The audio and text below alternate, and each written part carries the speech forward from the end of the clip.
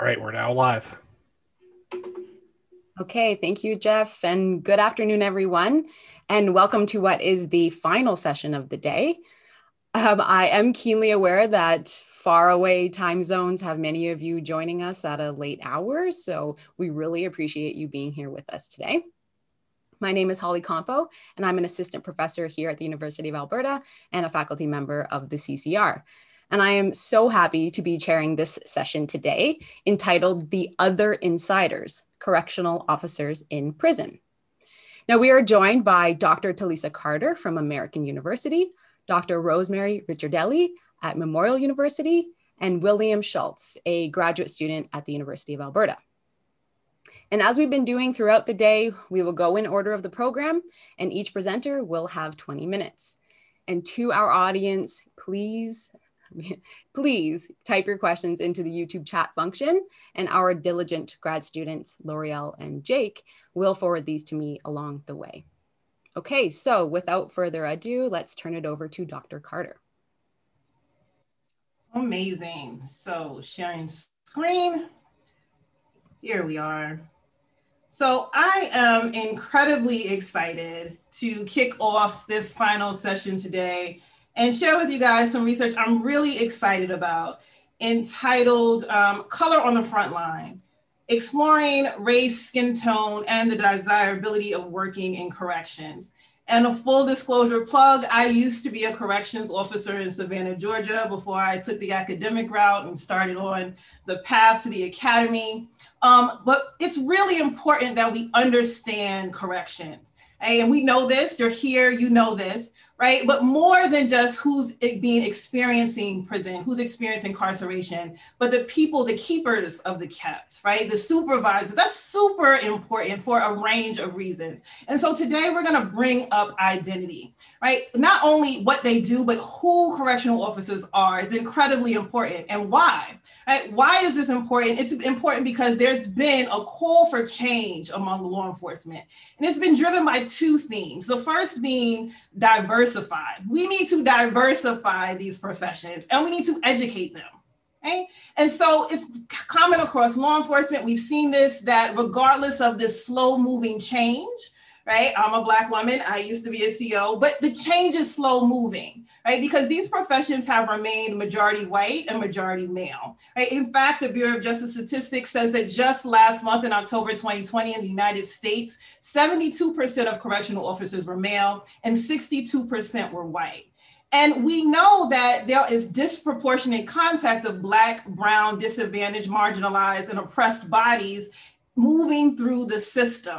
And so we know, in fact, that it's not just, right, the people that are being processed that should be diverse, but the people that are processing, right, also need to reflect. And we know that for a couple of reasons. During summer 2020, right, we just lived through the world responding to racial injustice in the system. And so there are implications of criminal justice employees, correctional officers, police officers, et cetera, not reflecting the populations that they're serving. And now the call to educate. And so that's another big push. That, for example, defunding the police. It's not necessarily defunding, it's giving people knowledge and skills to do their jobs in a way that will lead to equitable outcomes. So what does this look like, Dr. Carter? Well, what it looks like, right, is training, right? What kind of training? Training for implicit bias, training for intercultural competence, right? Training for, right, better interpersonal communication skills so you can work with people that don't look like you, pray like you, think like you, right? So that's what training looks like, but also in specialty areas. So how do you interact with a population that has mental health issues? How do you interact with a population in conditions of confinement for people that have ability issues? Right? All of this is relevant, and it's not just relevant for retention.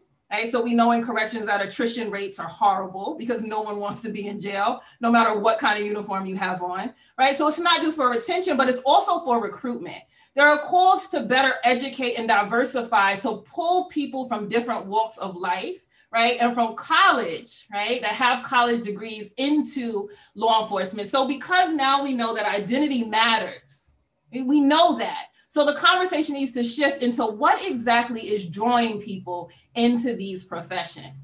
So let's see what the literature says. We know that the literature says that for policing, well, people want to be cops to help people, right? That's number one. That's across studies, right? Regardless of your race or sex, help people always comes in the top three. You're becoming a cop to help people. For job security, job benefits, those come up too. But we know that there are slight differences, right? So for example, in terms of male and female, the motivations can change, the order of things, how people rate things can change. We know race and ethnicity, there's some differences there, right? So even though everybody wants to help people when they become cops, white people who want to become cops, that is actually less. They're less likely to say help people than Black people or Hispanic people who want to become cops. We know though that people dream about being police since childhood, that people are inspired by Law and Order SVU to become police officers. And we know that people can take college classes with criminal justice practitioners and get pushed into the field.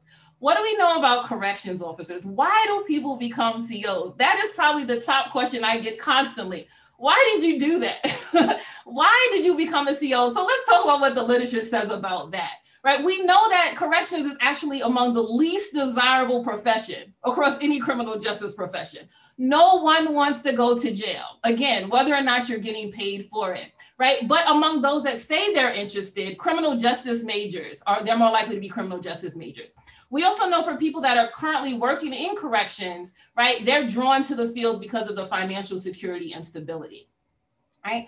And we know that this again can vary with sex and race and ethnicity. For example, females most likely never consider working in the field of corrections, right, compared to males.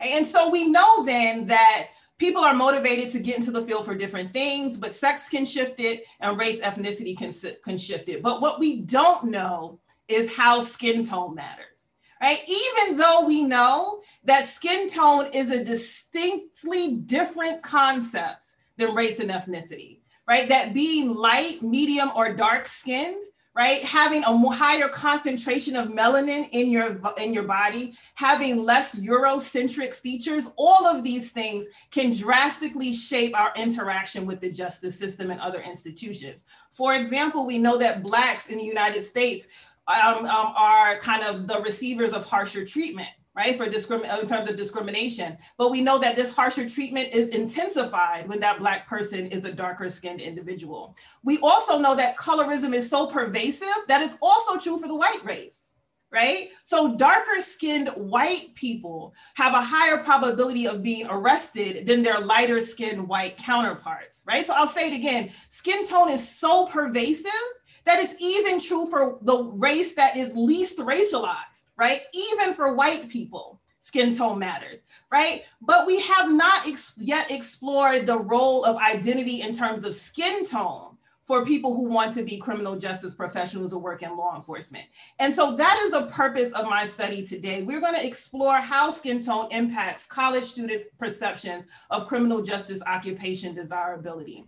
So the data from this study, dancing with the data, right? And so the data from this study is from a larger project. It's a mixed methods project I call Shades of Justice, right? And so this is a mixed methods project I conducted in the spring of 2020 and the summer of 2020. And for the purposes of our presentation today, we're only going to be focusing on my spring data, the quantitative portion, which was an electronic survey distributed across the United States to graduate and undergraduate students majoring or concentrating in fields related to criminology or criminal justice. The instrument asked about their perceptions of their skin tone, colorism, right, their occupational aspirations, and the criminal justice system more broadly.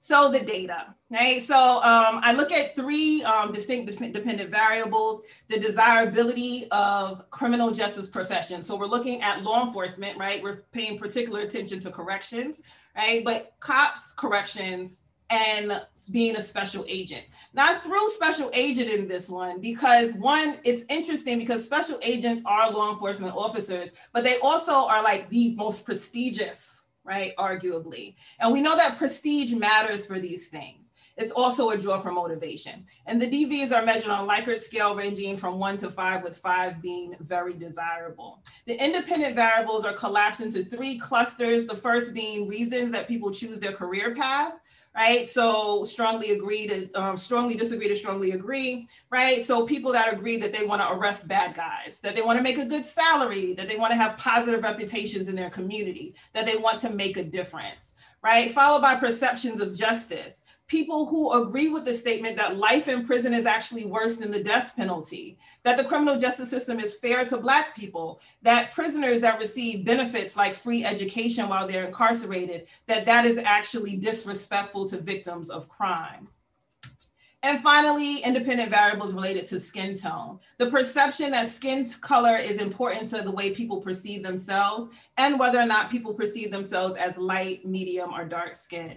And we're controlling for a range of things, including income, age, sex, and of course, whether or not people are majoring in criminology or criminal justice versus related fields.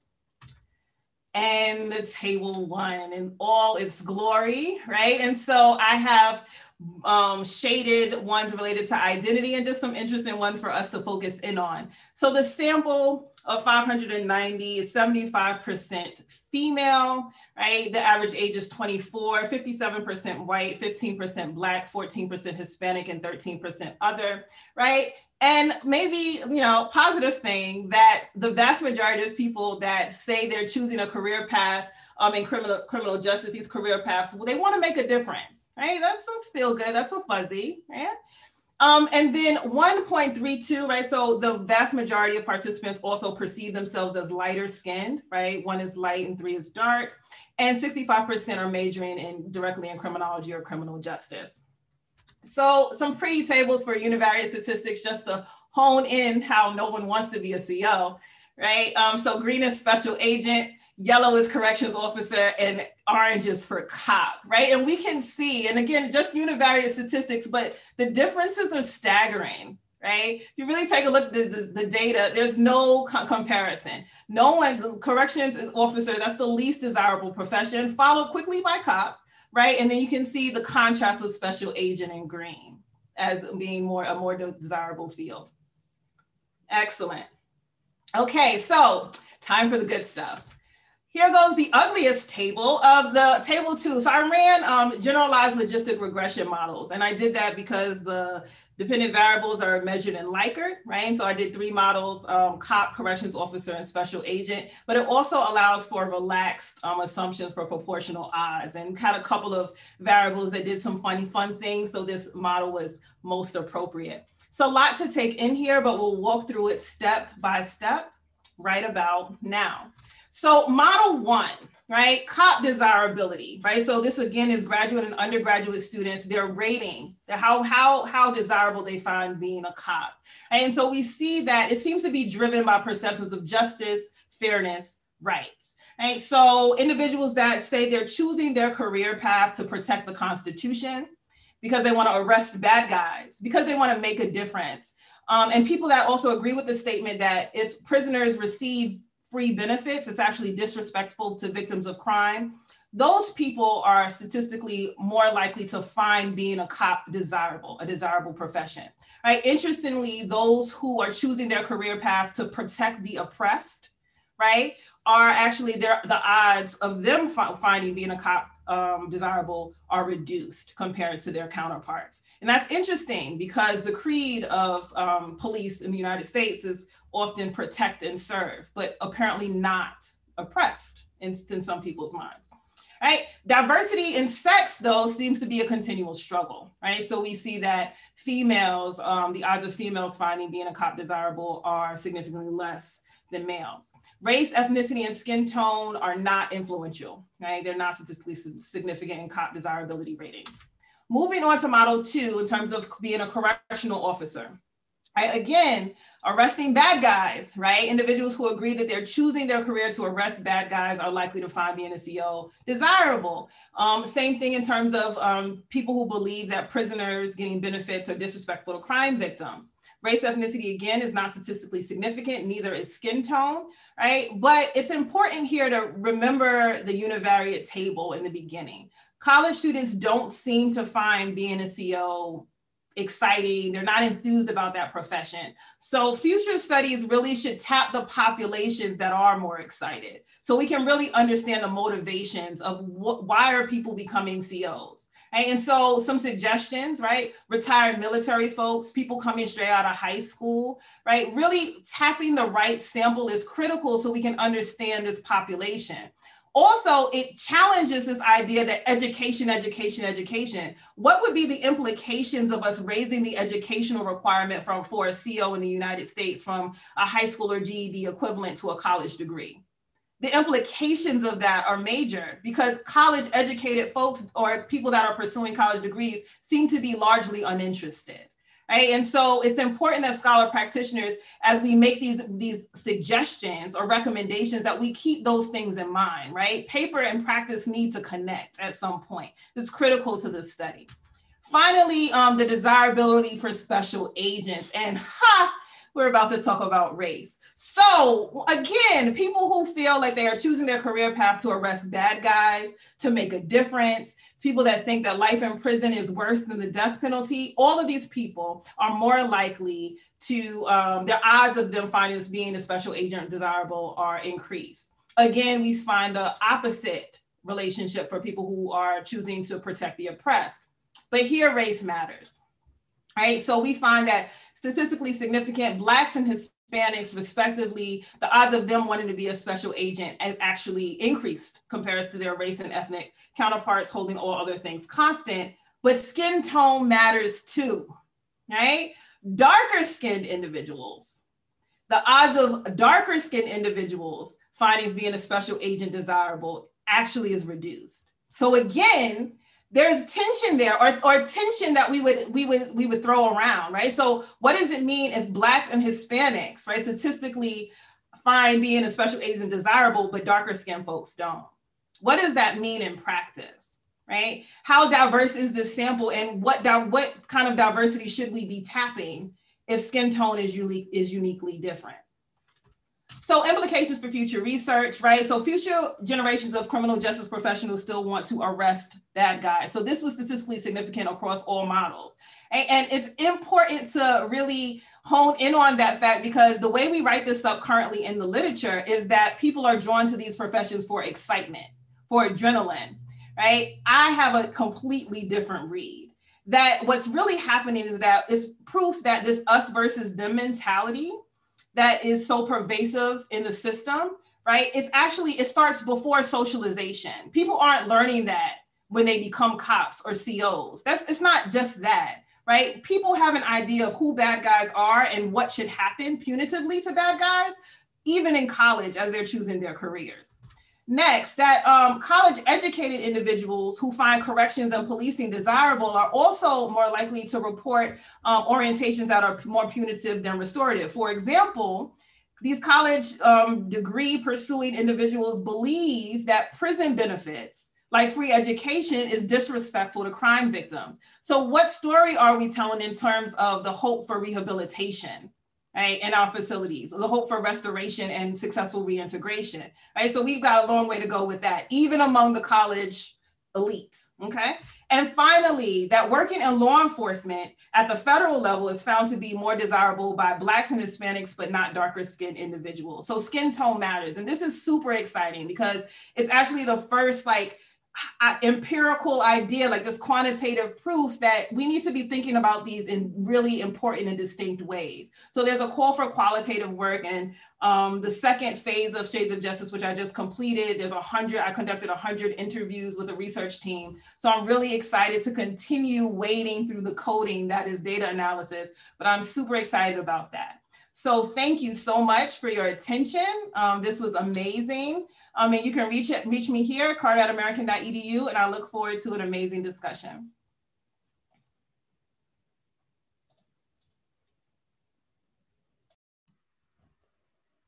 Okay.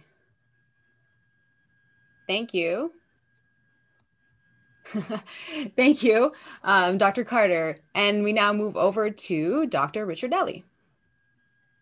Thanks. I'm just sharing my screen and getting it working. Sorry, guys. So my presentation is an ethnographic experience of the Correctional Officer Training Program at the National Training Academy of Correctional Service Canada. So for this presentation, I analyzed my field notes, participant experiences, and the ethical challenges I faced during the 3 stages of the correctional training program in Canada. This includes a 14-week in-person component, and then I unpacked the socialization experience of the training to become a correctional officer for CSC. So the current study, generally most correctional service related ethnographic or semi-ethnographic studies focus on prisoner experiences, with a fewer scholars focusing on correctional officers' experiences. Often we're conducting interviews alongside participant observation, field work, and it can vary in the degree the researcher becomes immersed in the field of study. So I structured this presentation. I'm first going to talk about my methods, then I'll give you guys the situational context, and then I speak to some ethical considerations before discussing the processes of socialization in some very explicit, specific forms. I don't cover everything because it's 20 minutes. So methods. I engaged in living with and living like those who were studied. I participated openly without deception in 3 stages of the correctional training program. The first stage occurs online. It's 4 weeks in duration. The second is a series of homework assignments, each to be completed prior to arriving at the academy for a 14-week in-person component, which is stage 3 of the CTP. The in-person component of training involved going to Ontario, I'm from Newfoundland, living in a dorm, a room that could have been a cell, and it was all furnished by Correctional. Among other recruits, participating in all components of the training. This includes instructional hours from about 8:30 to 8 to about 3:30, 4 o'clock every day, Monday through Friday. I observed adherence to the rules of CTP participation, the regulations directive put forth by the training academy. They governed everything from how we organized dorm rooms, dressed, how I did my hair, to fitness, pretty well any aspect of it. I participated in the decision-based training scenarios. I did exercises in decarceration. I did all the firearms training, and I was pepper sprayed.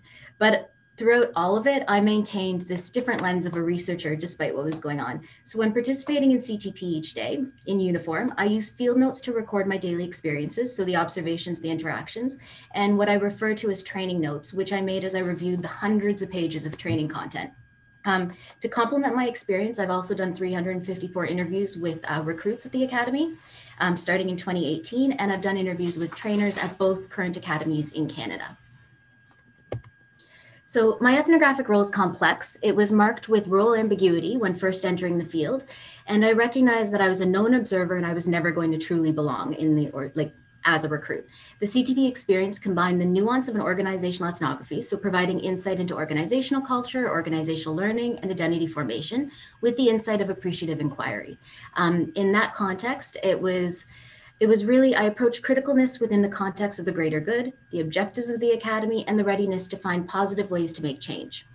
To be fair, my approach was to learn procedures, but also the reasoning behind the procedures, to understand the greater context, legally, professionally, and practically, of the material that was being taught and all the actions of those being researched.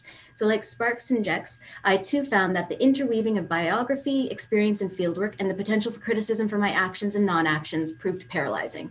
At times, particularly when reflecting on the CTP experience, and particularly when writing up my findings. So give you a little bit of the situational context. If you follow the link that's on here, it'll give you you can see what the academy looks like. This is a training academy in Kingston. It has 3 active CTPs at all times, so cohorts participating. The maximum size is 30-32. My CTP was significantly smaller, had 25 people, including me. I was worried I would need a fair amount of guidance and directed instruction as I did the training, because unlike all the other recruits, I had not made a career choice that required the training. I'd never been recruited, I'd never applied, and I've never worked as a correctional officer, and I will never work as a correctional officer. CTP was the means for others to a well-paying federal career, and across all the recruits, their occupational pursuits occur with life happening in ways that would intrude into their experiences, distracting from their focus, and like I experienced, be cause for being homesick, concern, hurt, anxiety, and sometimes distress. But also your group is a source of support. So recruits had families they were leaving for a solid 14 weeks. My fellow recruits had left children, including an infant, significant others, friends, and loved ones to participate in CTP. So my presence there, it was noticeable to some. 3 of the recruits in my CTP had been released from their previous experience and were trying a second time. So it was null to many, and anyone who did see me was likely indifferent. Nevertheless, I really felt like I had a spotlight shining on me. It was probably attributed to my nerves, not reality, and a spotlight that likely was felt, desired, or hated by every recruit in the training. Unlike the other recruits, I had a few self-imposed restrictions on my participation that I had decided on as a researcher prior to getting there. The first is I wasn't completing 14 consecutive weeks at CTP. I would take these work breaks. And it was in these periods of breaks that also confirmed to me just how immersive and consuming the CTP experience was. On my reentry to the field, I saw how dynamics changed within the group and the constant role in negotiations that all recruits endured during CTP. So I'm going to talk a little bit about some of these ethical challenges. The first is navigating consent. A key struggle during the ethnographic experience is that the persons involved in the ethnography, those that I was interacting with, they did not actively provide ongoing consent. It's not like I asked them every day, reminding everyone, do you consent to me being here? So I would bear witness to the trials and tribulations of their performance, and they watched my many trials and tribulations. So for example, as I write up my ethnographic experience, I struggled with how to report on occurrences that change the atmosphere in CTP. For example, the first time a recruit is sent home is really dramatic and has some effects on everyone in the cohort because someone going home makes the idea that you can go home very real. It confirms that not everyone's going to complete CTP, but the story of that first time a recruit goes home is personal and perhaps not something that they want written up. There's also the insider-outsider bind. So from the moment I entered the field, I started this perpetual and consistent process of navigating my position as a researcher versus that of a very, very new, very green recruit. And as a researcher, I also needed to stay cognizant of the objectives of the training and of the greater academy. And that might seem simple, but the multiple roles created a lot of role conflict. I faced perpetual tension. When I introduced myself to my cohort, my trainers had already met me, but I still don't know if they actually were given a choice about my participation in their classes. I renegotiated my role in the field and my positioning regularly. I was socially integrated in the field as a complete member, but my affiliation intentionally stayed closer to that of an outsider in comparison to that of an insider. My outsider status limited my investment in the ever-changing social dynamics around CTP and created the critical distance necessary to hold a keen focus on the training and the organizational socialization. Staying largely an outsider in my experience was ethically necessary to manage the dilemmas of consent, those of relationships, and that can be tied to status and power in the different ways it can be understood. There's also the moral bind, and this ties into values and integrity. So CSC stresses the importance of alignment between the values and ethics of each recruit and the organization's mandate and the job description of a CO. For instance, the Academy places demands and expectations on recruits, expecting that a minimum standard of behavior is met. But if a recruit falls short of that standard, something that will occur with or without intention, my role was to stay neutral. Values and ethics constitute modules of study within the training program. During CTP, recruits were refreshed about behaving ethically and developing virtues, even going so far as to remind recruits that immoral decisions can result in discomfort, concern, and stress. CSC actually reminds recruits, and I'm quoting again, without a doubt, the most important attribute of an individual applying for a job in law enforcement are the applicant's integrity and moral behavior. In order to be a law enforcement officer, individuals must demonstrate a life lived morally. So CSC trains recruits by discussing values and ethics in relation, for instance, to the application of on-duty discretion, a solidarity among staff, and sources of corruption, like failing to report wrongdoings when they occur. In training, CSC emphasizes the values and ethics code for the public sector, as established by the Treasury Board of Canada, and their mission and value statement. So the values for CSC are respect, fairness, professionalism, inclusivity, accountability, and critical thinking.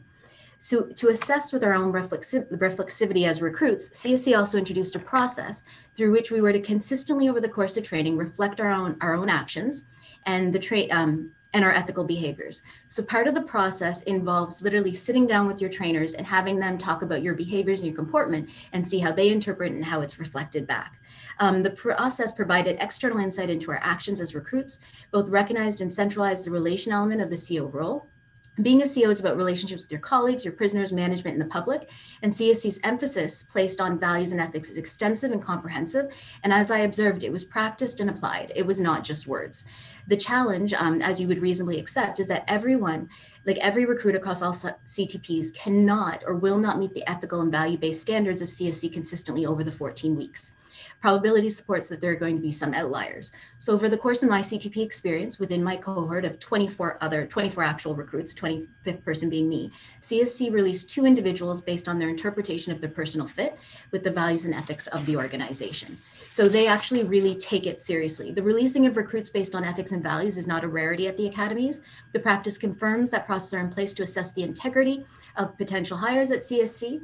But as an ethnographer, the practice creates a really uncomfortable space that you need to navigate, and it requires ongoing reflection. There were also additional ethical concerns with the relationship. This picture is my CTP on their graduation day. I'm not in the picture because I wouldn't put on the final work uniform. But one of the concerns here about the relationships is that I didn't want to disrupt the natural flow of relationships that would be built, nor interfere with the bonds that develop between the individuals. And I did not want to interfere with the support that recruits provide for each other. So while I was there, I tried to ensure that I was not a person's only person. I realized I had my persons too in CTP, who I depended on. I took comfort in connecting with as I managed the stresses of being away from home. Yet I could never discuss my experiences at the academy given the confidentiality I owed each person. So I tried not to interfere with the CTP experience of any recruits, but at the end of the day, although ideally each person should not be affected by my participation, I can't guarantee that. I participated, I interacted, I was there on the first day of class, and I was there at graduation. So there's many other ethical considerations, but I'm going to move forward. So this in the picture, that's my shoulder in uniform. That's the closest to me in a uniform that I will post. So one of my main concerns heading to CTP, I'm going to turn now, sorry about that, to discuss socialization processes. So for clarity, training I speak of as the proficiencies taught and manifest, as well as the formal message surrounding each proficiency. Socialization instead refers to the informal messages taught at the academy, as well as the latent lessons that are derived from training. And training and socialization, they don't just overlap, they occur simultaneously and each informs and shapes the other. So socialization through training represents a central means through COs anticipate their occupational work, prepare to perform their occupational responsibilities, and learn their position within the organization, including their degree of occupational agency, discretion, expected commitment to their colleagues, and the broader organization. So the first stages of CTP, I'm going to talk about very, very quickly. What became very clear in the socialization there is commitment. It takes time, effort, and dedication. As a professor, over 4 weeks, it was taking me more than 40 hours a week to get through all the material. Some of the content was aging, like a very old, very archaic in system. So it was a lot of effort, a lot of time, and it was complete dedication. And then there's the stress of testing, and I'll talk more about that in stage 3. So organizations, they invest tremendously in recruit and staff training. Yet without an examination of socialization within an academy, the outcomes of training, intended or not, are completely ambiguous. We just don't know. And there's very little research on how COs are socialized through their training or once they're working within the institution.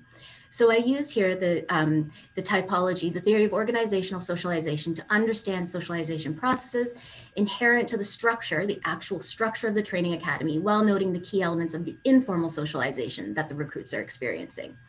Organizational socialization by Van Manen is the process by which an organizational member learns the required behaviors and supportive attitudes necessary to participate as a member of an organization. Organizational socialization also teaches the organizational culture.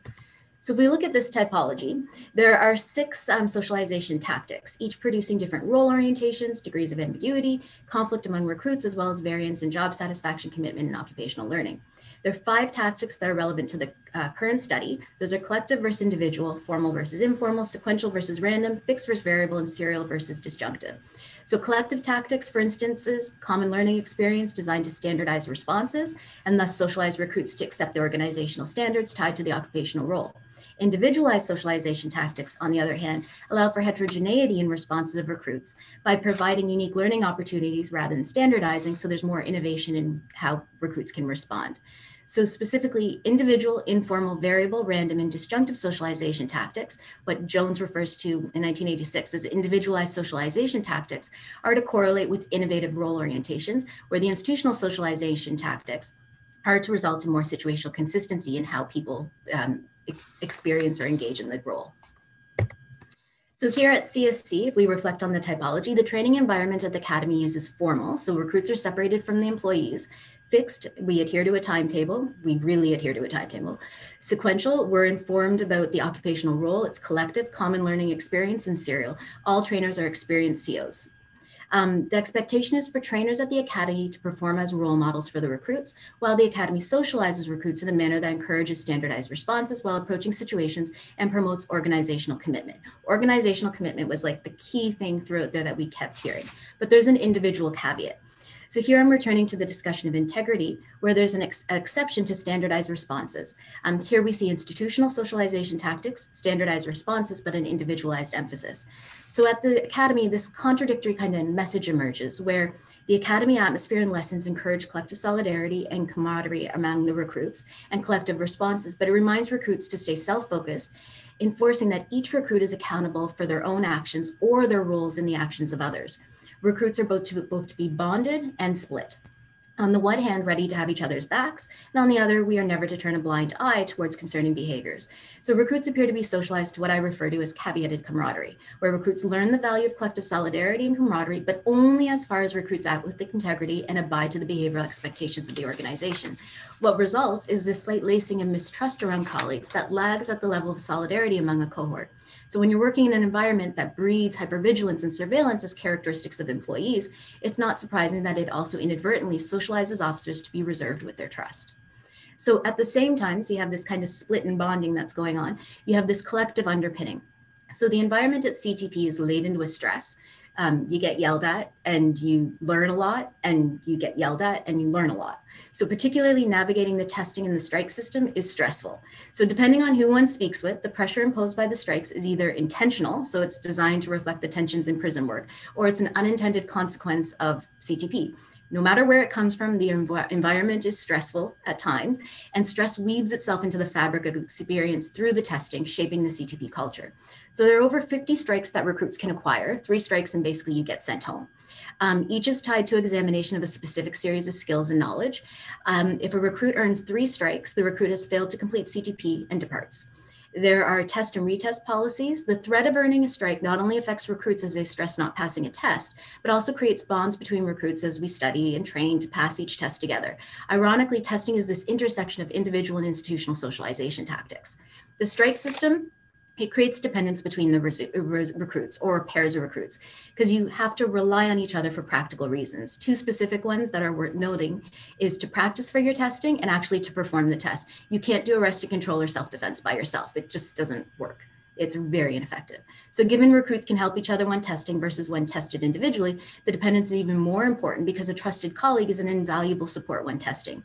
So a common area where recruits earn strikes is firearm modules. Here, recruits can earn 2 strikes in the first day, in one day, so they can easily go home if they already have a strike. So there are 3 sequential strikeable tests. So each recruit has to pass the first, which is theory, to move on to the second, which is the firearm manipulation, and the third is qualification. And then we do carbine, pistol, and shotgun. So there's lots of opportunity for strikes.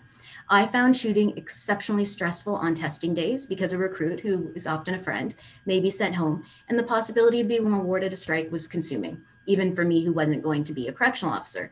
So I had a job, I couldn't be sent home for strikes. I did not have the same stress as the recruits, but I felt stress and could only imagine how my colleagues felt. Receiving a strike is stressful. Trainers remind the recruits that they must maintain their composure, and that composure is essential for the job. I felt really bonded to all the people I did my remedial training with after I received a strike on 9mm. So the release process itself solidifies bonds between those who remain and instills the realness of the interview process. It's a shared high pressure experience that reinforces bonds, but simultaneously the pressure can also create conflict between the recruits. So we have this caveated solidarity and camaraderie that is again learned, which perhaps shed light on researchers' findings, including my own, that if I ask COs about their greatest sources of stress, if it's prisoners, if it's colleagues, if it's the public, if it's management, they often say their colleagues. So there could be some ties. So basically, overall, underpinning both individualized and collective training practices, as well as institutional socialization tactics, is the value placed on the effective, moral, and continuous elements of organizational commitment, which reinforces that recruits are psychologically committed, organizationally loyal, and invested in CSE. Although caveated camaraderie is taught, the pressure-infused training environment produces strong bonds between the recruits in focusing on both the individual recruits and the greater collective. I still, to this day, am in contact with many people from my CTP. What is really needed is research into onboarding after training. So how recruits are onboarded into the training once they enter the institution to see if the adherence to what is learned at the academy continues. But what I can say is that when you're at the academy, you actually learn strategies for how to continue to engage in the way that you were taught at the academy when working in the field. Also, really noteworthy to note is that there's a drive and a dedication required to become a CO for CSC. The amount of time, effort, and the commitment, it's 4 weeks and then a couple other weeks and then 14 weeks in person away from your family and continuously training. So that commitment, I don't think is always recognized, the amount of effort and dedication that goes into the job. Yeah, and that's about the end of my presentation. If you look at just because I have 20 seconds, if you look at the coin in the top corner of the screen, it says 1342. So that's my recruit number, or when I finished, that was the coin with my number of graduate from the training academy. And I welcome anyone's feedback. And since we're doing this online version, if anyone wants to email or reach out to me in other ways, I would appreciate it. Thank you.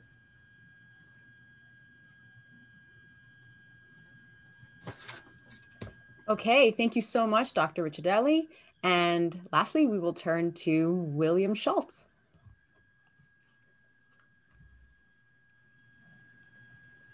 I think it's been really fun just to sit and listen to these presentations. And what I find interesting is I do my work over here in this bubble that we're all in with COVID, and yet I hear people like Dr. Ricciardelli and Dr. Carter dealing with very similar issues to the ones that I've experienced and seen.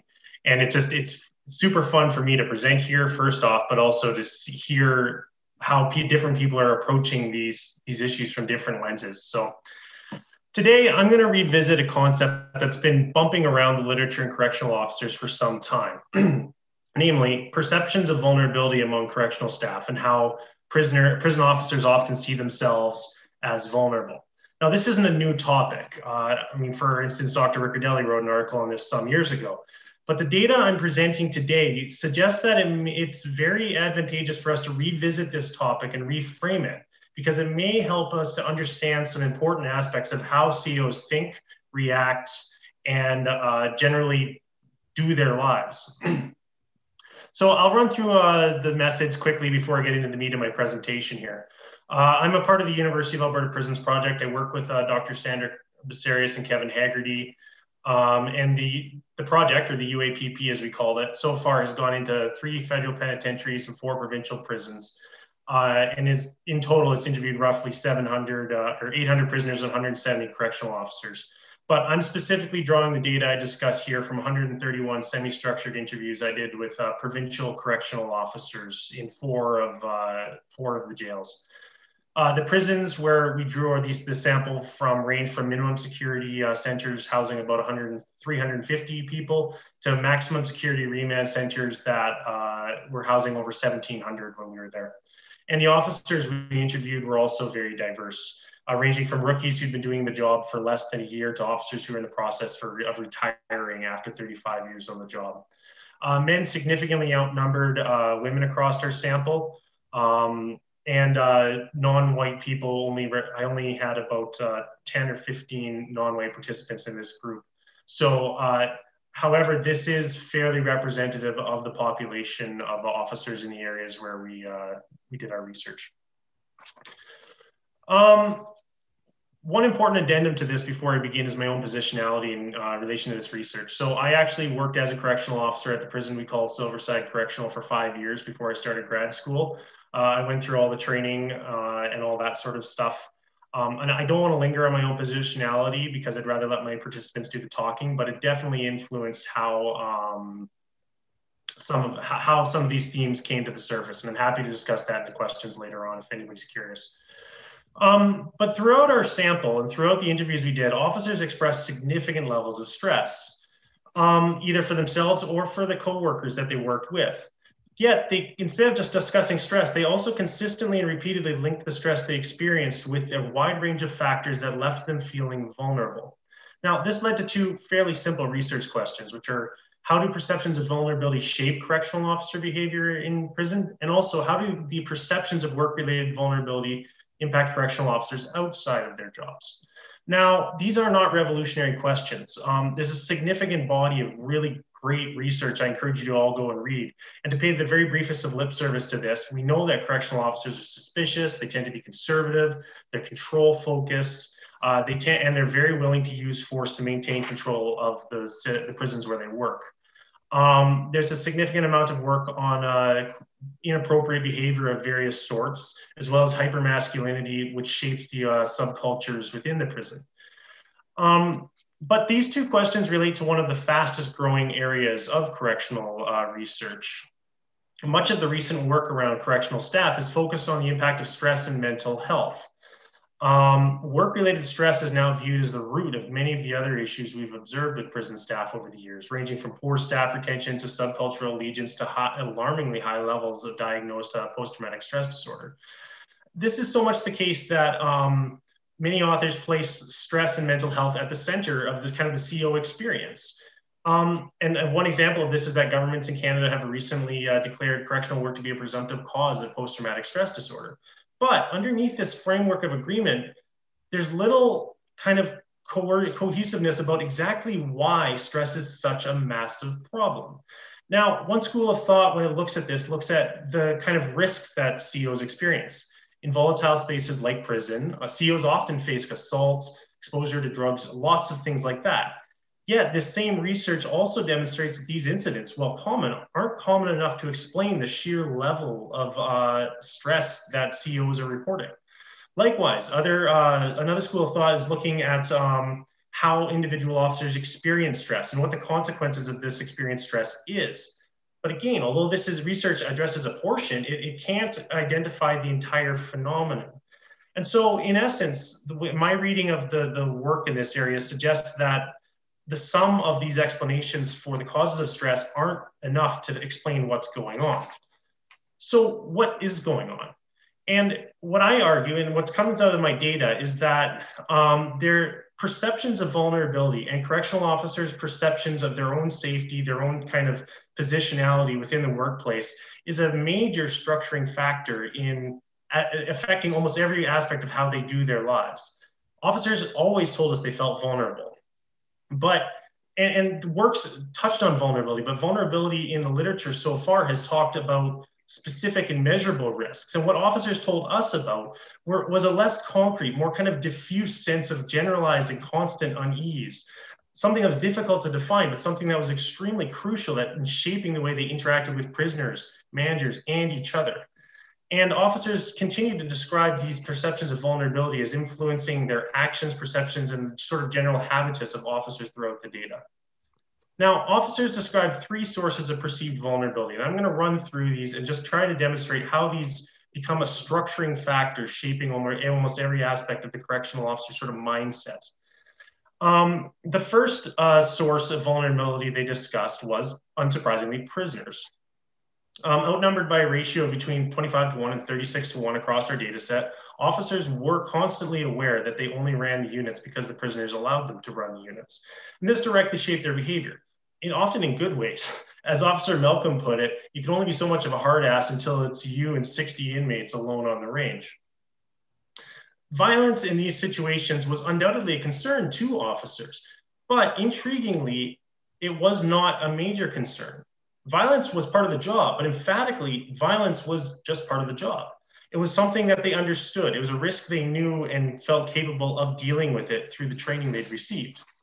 Rather, when officers discussed prisoners as a source of vulnerability, they talked about less concrete, more diffuse threats, which were just as influential, but were harder to define or stop.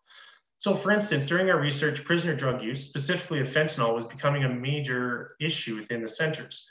And Officer Nathan discussed the influence of this in like this, quote, "With the fentanyl, we pray ourselves through a lot of the days nowadays because it's so prevalent. The anticipation that you could come on the shift, you could do a round in the middle of the night and you'll find somebody not breathing. This stuff is just so dangerous." Fentanyl use was a major concern for prisoner safety, of course, but officers also viewed it as a threat both to their own safety and to their own job safety, and that they would sometimes be found liable for these issues. I'll touch on that in a second.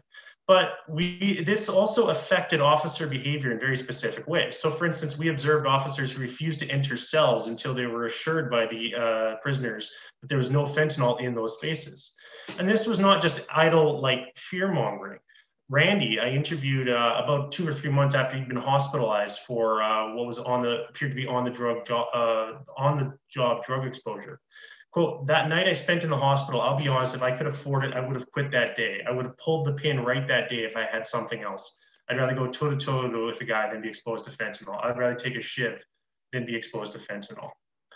The emergence of new drugs made the already risky arena of prison work even more unstable and uncertain for officers. And it added a significant and amorphous hazard that increased the sense of danger that officers experienced on a daily basis, and providing frequent reminders to officers of their own potential vulnerability, especially as they saw coworkers like Randy going to the hospital with weird symptoms.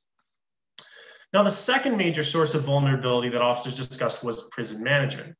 Now, to be clear, officers usually describe decent relationships between frontline staff and frontline managers who were able to talk to each other face to face. But the relationship between CEOs and upper level management, the more bureaucratic side of the institution, was far more contested. Officers usually framed the bureaucratic institution as interested in protecting itself, irrespective of how that influenced officers. Alyssa put it this way: corrections is a high-risk job, and it's high risk in almost every aspect you look at it. Feeling unsupported by management is probably the worst part. Like, if you have managers that will throw you under the bus to save their own skin, that's an unnerving way to feel about your job. As Alison Liebling pointed out in a 2006 article, operational power in prisons has increasingly become centralized in administrative and management positions over the last 30 years. Frontline discretionary power has been largely replaced with direct managerial control through policies, procedures, and the like. This is best practices is wide and has played a key role in helping to improve the protection of prisoner rights over the last 30 years. But as my participants described, managerial control and adversarial management practices left CEOs feeling powerless, feeling like cogs in the large machine, and both finding themselves expendable. And they believed in the case of an incident, almost any incident, management would side with the inmates and screw officers, irrespective of what had happened. And we heard many stories that supported this, these flimsy excuses where officers were punished. And Heather pulled no punches with describing this. That's how a lot of this shit happens. We're at the bottom of the shit pile, so whenever shit comes down, it'll always land on us. No matter what happens in jail, they'll nail us quicker than anybody. Now, of course, officers didn't have an objective perspective on this. I'm not presenting an objective perspective. And there's definitely some sour grapes in here, as officers didn't have a full picture of the pressures the institution and institutional managers faced. But the conflict between officers and management was one of the most widespread themes that we encountered. And officers provided very specific ways that adversarial management practices changed their approach to the job. Reg discussed a very interesting example when he told us this. A prisoner came charging at me and I hesitated. And when you hesitate, hesitation gets you killed. And I hesitated because those kinds of things are running through your mind all the time. The managers don't have your back. The managers never support you. So anyone who's ever worked in a prison or been through correctional training will understand that this is a surprisingly huge statement. In the CO training that Reg went through, which I also went through at one point in time in life, officers were trained to instantly react in a case like this. This is a case where there is no gray zone. This is very much a case of justified use of force, where a prisoner may be trying to attack an officer. And even in training, if you pause, like Reg describes, you face physical punishment in having the 200+ pound role-playing officer who was pretending to be the prisoner steamroll you, if only to make the point that you never hesitate. You always engage in the training as quickly as you can. Yet, what Reg and other officers like him were describing were that management critiques, investigations, and adversarial practices were directly causing officers to second-guess their training, even in situations which impacted their own physical safety. So in the face of increased threats from prisoners and an eroded / contested relationship between management and officers, COs typically told me that the only people they trusted were other correctional officers. Now, this is no shock. CO literature is is replete with examples of CO solidarity and the code between officers. Yet, although officers consistently reinforce the importance of officer solidarity, and they frequently discuss it as the biggest thing that kept them in the job, they also discuss significant incidents where coworkers placed them in dangerous and untenable situations due to that solidarity. For example, officer and prisoner violence was common in our research. Officers and management stated that most of these use of force incidents were legal and justified. Prisoners had a different perspective. But they also admitted that there were select groups of individuals and groups of officers who were willing to see just how far justified could be pushed in the regular practice of day-to-day prison work. And these officers directly relied on these codes of solidarity as cover for their actions, thereby placing other officers who weren't engaged or willing to be part of this in distinct places of risk. Matt put it this way. That's the thing that's almost terrifying. You go into a code, there's certain guys I go work with. I'm like, well, if he decides to go and fight an inmate, I have to have a game plan in my mind. There's a potential lawsuit. Yes, I could lose my job, but that's not the worst thing. I could be dragged down and potentially charged. My go-to is if there's a fight, I'm like, I'll restrain the legs. Once he gets on the ground, I'll just grab his legs and stand there, backed out, looking at it, holding his legs and looking at the camera. Officers who are present in use of force incidents like this were quite commonly dragged into investigations. And Matt described several incidents like exactly what he's describing. When this happened, they found themselves on the horns of a figurative dilemma with consequences no matter which way they went.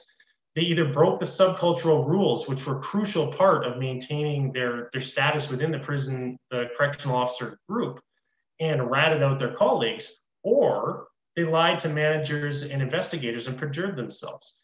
No matter which they chose, officers felt significant amounts of stress and they were in extreme positions of vulnerability where there was no right choice, simply due to the situations they found themselves in. And solidarity in a case like this placed CEOs in extremely vulnerable positions. And this was especially the case when prisons had specific groups of officers who kind of acted as a power group, who used their informal authority to influence the officer culture of a prison. Getting on the wrong side of a group like this was a significant risk for other officers. And Cody described it this way. Corrections is broken. Everyone bitches about how much they hate it. No one trusts management. Like everyone is us versus them. I don't trust staff. I've never had a con ever try to go after my livelihood, but I've had staff do it. My partners tried to get me fired. And disliked and distrusted by many of the other of the officers at his center, Cody was actively considering quitting because of the significant challenge he faced to continue as an officer.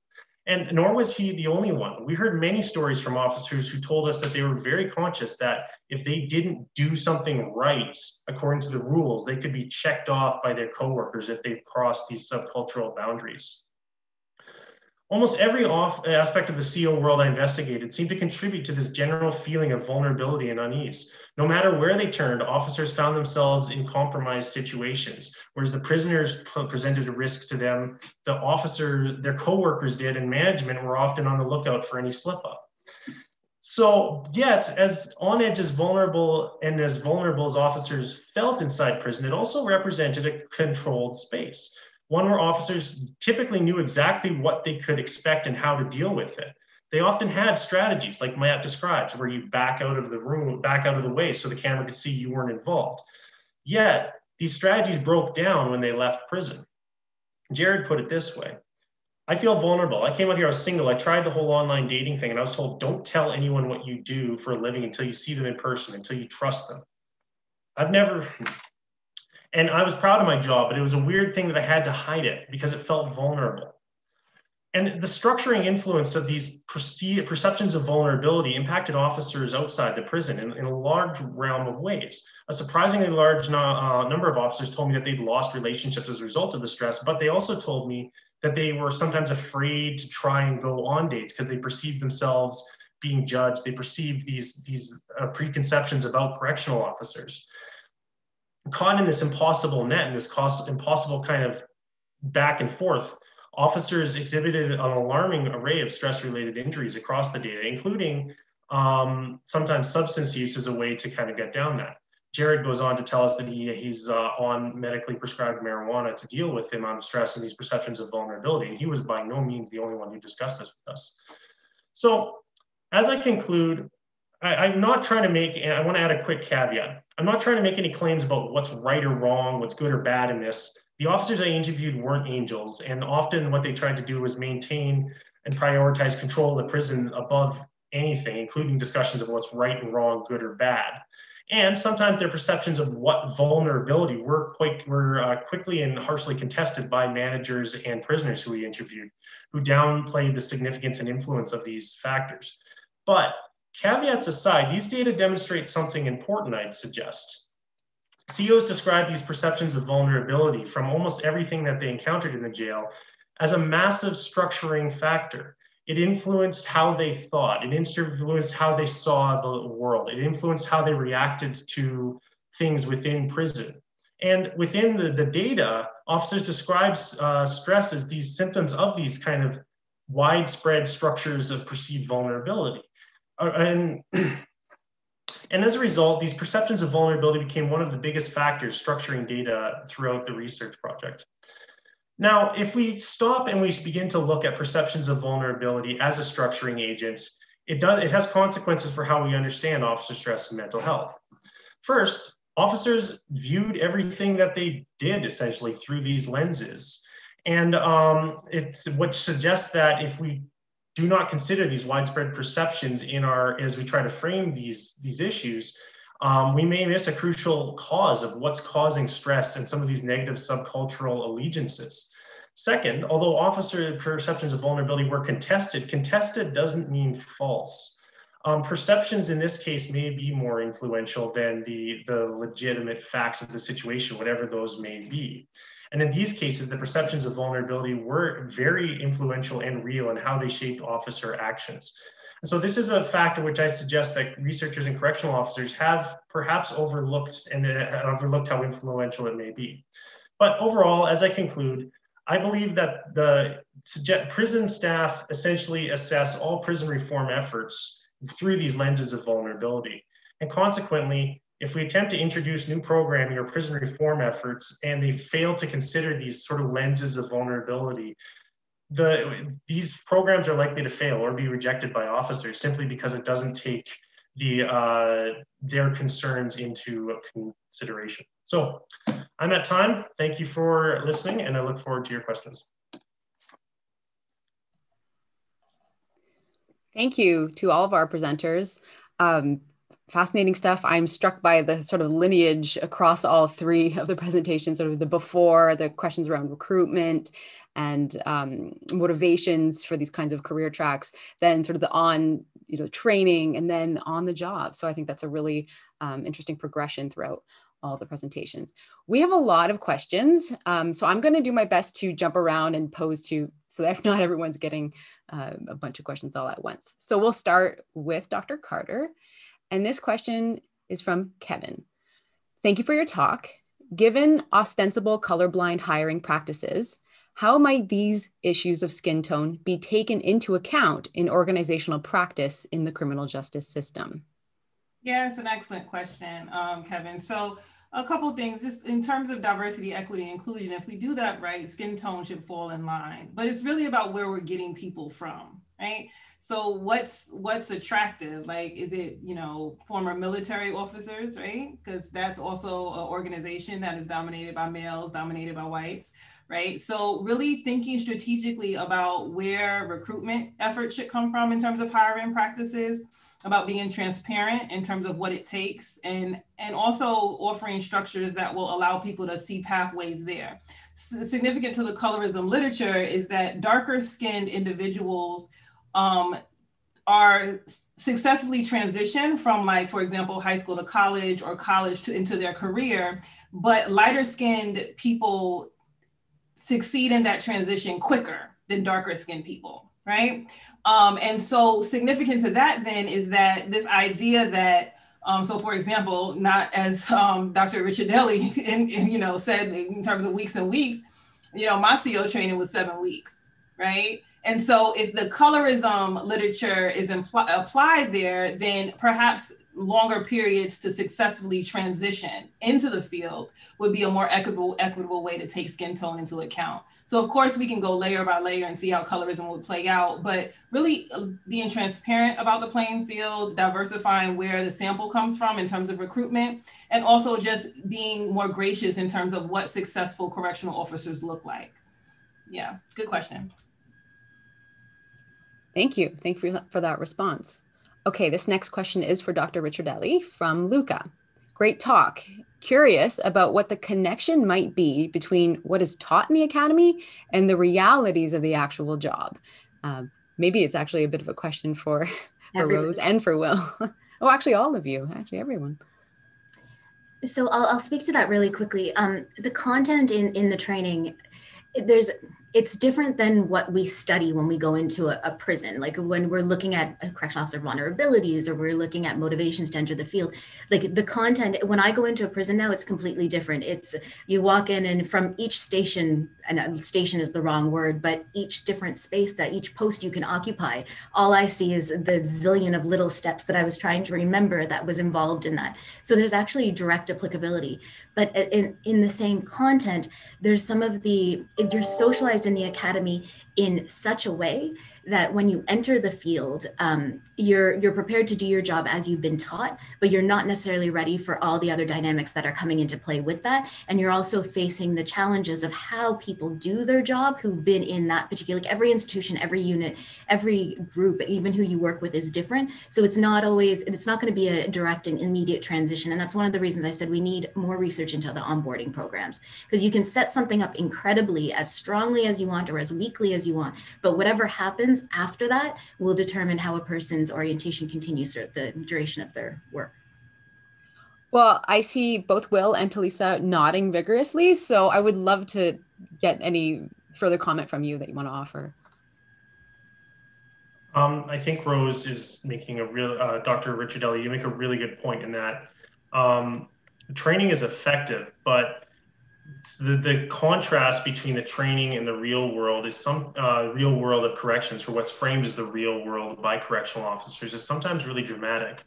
And if you want to get into the cynical side of it, and you talk to a lot of correctional officers who discuss it exactly this way, the way they frame it is that the training they give you in academy is what they'll use to punish you if you screw up later on, because that standard becomes sort of and effectively a defense of liability, and that we've trained officers to do exactly this, and if you fail to do exactly this, you are now liable. Now, the problem is real world experiences very rarely fit into the boxes that are carefully designed. And that's where I think there's a lot more research needed and a lot more discussion around what is the real world and how do we deal with these sort of aspects and these pressures. Yeah, absolutely. And echoing what was said, I've done some ethnographic work in terms of training in 2 institutions in the United States. And I will just say that one, in terms of what Will just said, punishment is just as racially discriminant for correctional officers as it is for individuals that are being processed through the system, right? So my research finds that Black officers are punished more harshly than their counterparts.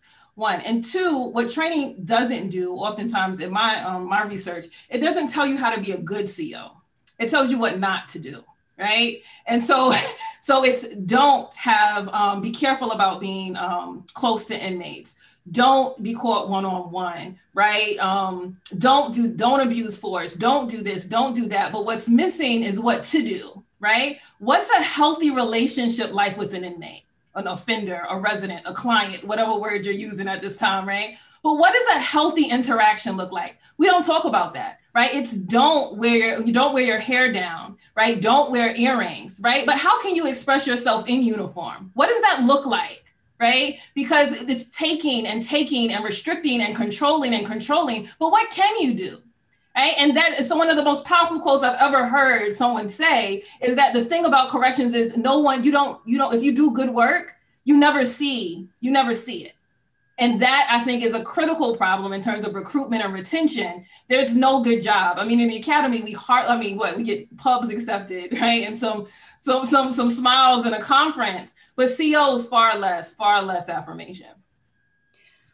Well, maybe that ties into this question, which was, again, addressed to all 3 of you, which is not surprising given the connections across your talks, from Sandra, which is, thank you for your talks, and to all of you. What do you think should be taught in training that is currently not taught? Where should the emphasis be and why? So you just tapped into that a little bit, TaLisa, but maybe there's some more to fill in here and maybe some more gaps to fill in. This is something I actually talk about all the time, and with CSC, with learning and development, with the academies.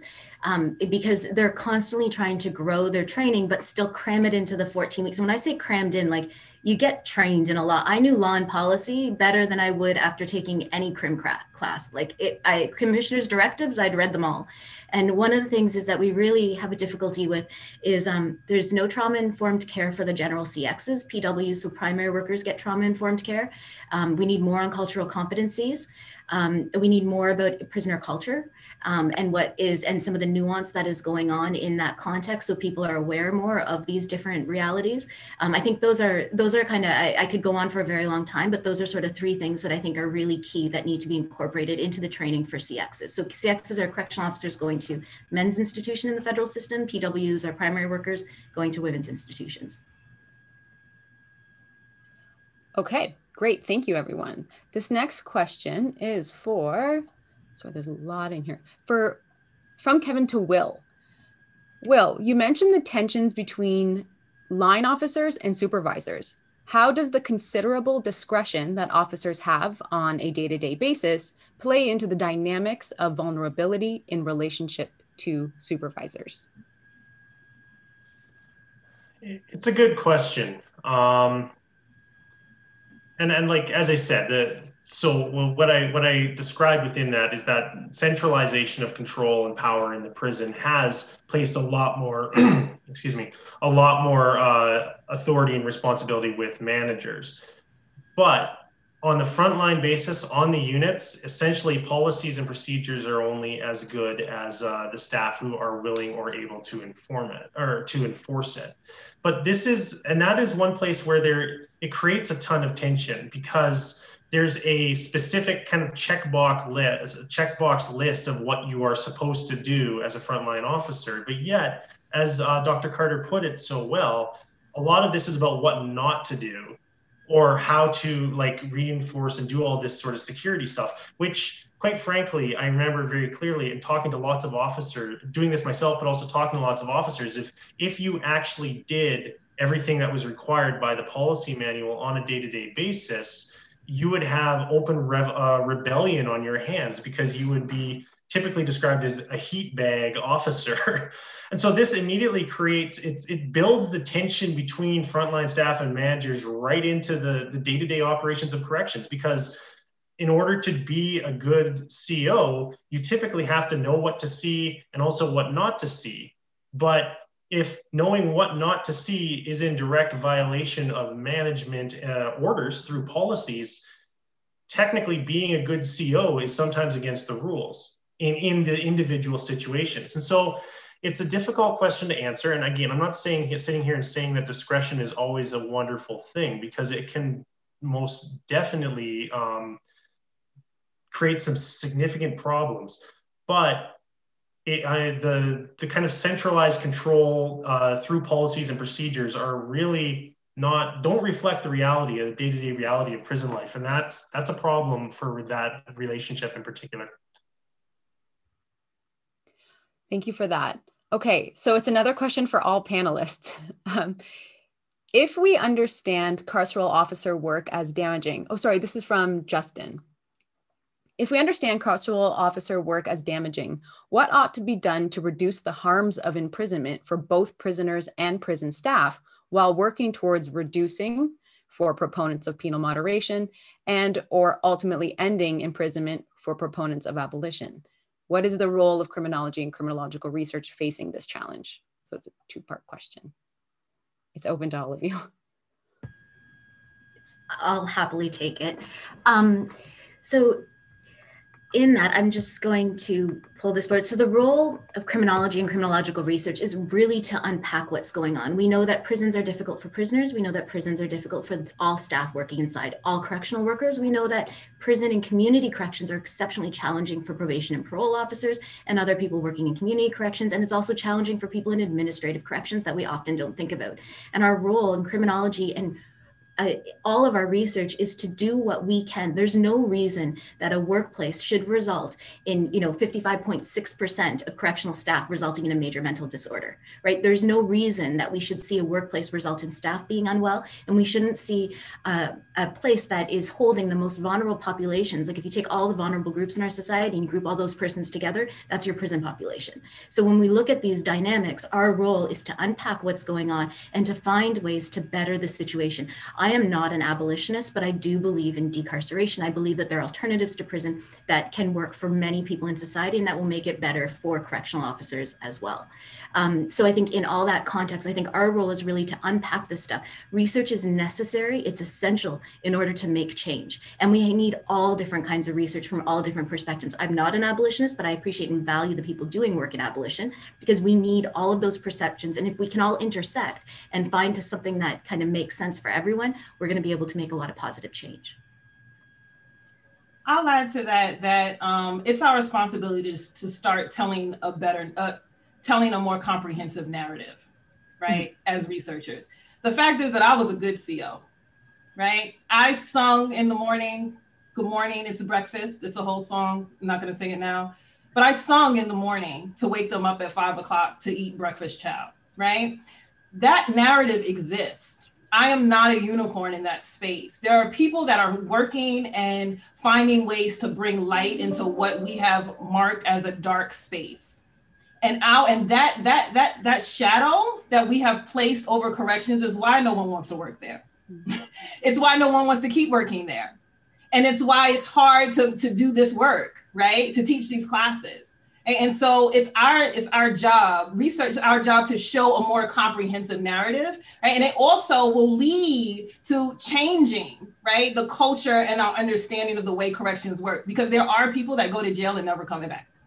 There are people that do that. There are people that have interacted with a correctional officer whose life has been changed because that person treated them with respect.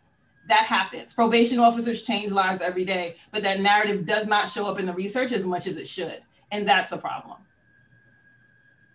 It's a good question. It is.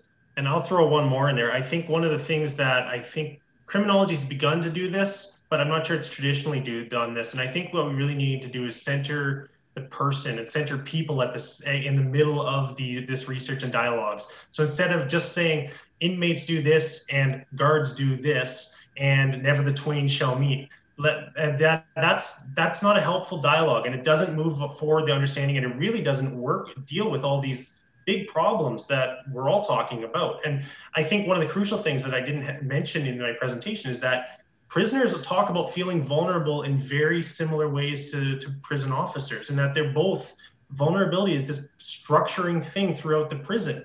So let's stop looking at the two sides as never meeting, and let's start talking about these factors that shape the jail in real ways. And I think that's one place where if we can start centering people at the center of all of these narratives, we'll do good work in starting to move the discussion forward and move towards a better system as we continue to move towards decarceration, hopefully someday in the future. Thank you. Thank you very much. And you know what, I'm going to take advantage of my chair status at the moment and end it there, because I think it's a great place to end that conversation, and having a contribution from all of you to that question. So thank you to our presenters, and thank you to all of you out there for sticking with us today. This does conclude day one of our conference, and we really do hope that you will rejoin us again tomorrow at 8 a.m., which is of course Mountain Standard Time, and that panel will be entitled Lessons on Control. So either good day or good night, wherever